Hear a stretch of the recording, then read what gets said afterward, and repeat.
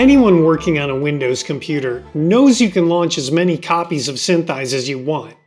This is often useful because you may want to review the settings of another scene file without closing the scene you're currently working on.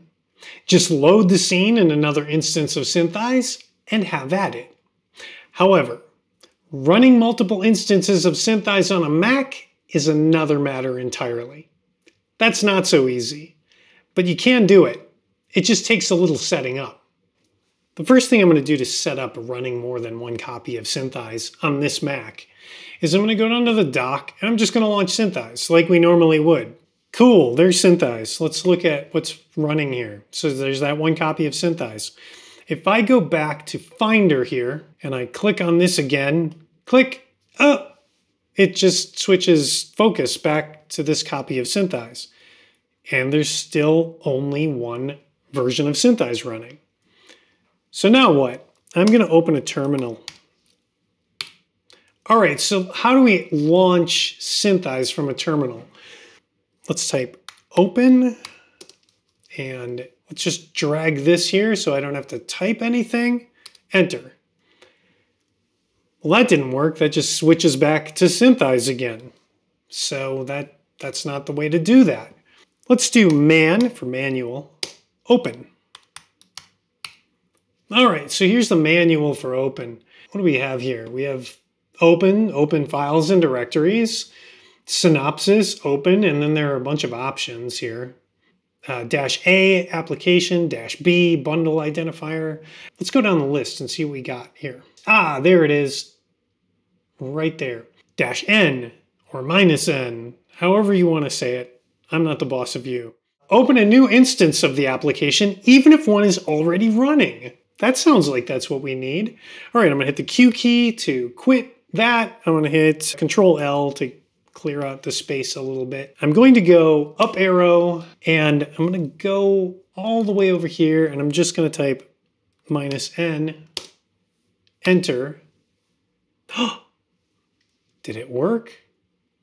Oh, look, I have 2 copies of SynthEyes. That's pretty cool. Let's close this version. We don't want to run a whole bunch of versions as we go through this. All right, so maybe we don't want to launch another version of SynthEyes through terminal every time we want to do this. There's got to be an easier way. Well, I'll show you one. There's a little app that is shipped with Mac computers forever. It's called Automator. With Automator, you can make an app that you can just click on and it'll execute things and do whatever you want. Let's go File, New, Application. So we're going to double click that.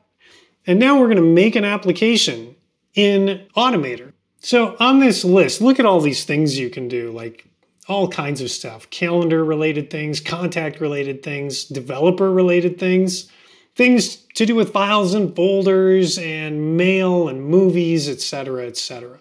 But what we really want to do is just go to the whole library and we're just going to type run to search for run shell script. I'm just going to drag that over here.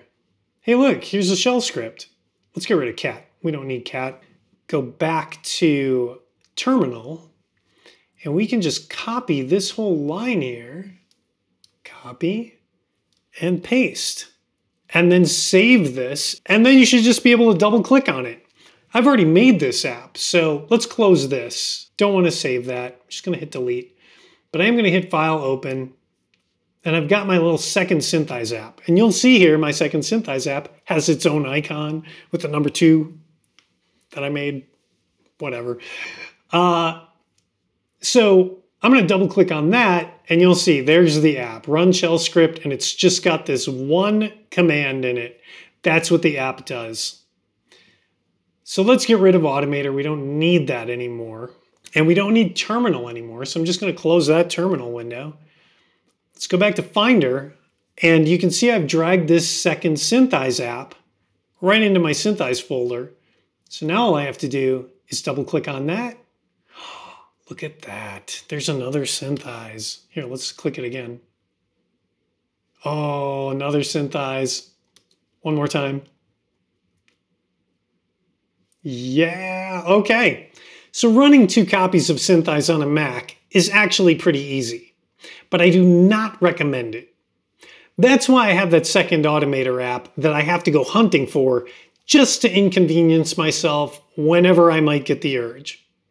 All those instances of SynthEyes will need RAM and consume system resources. So maybe don't go crazy with this newfound power.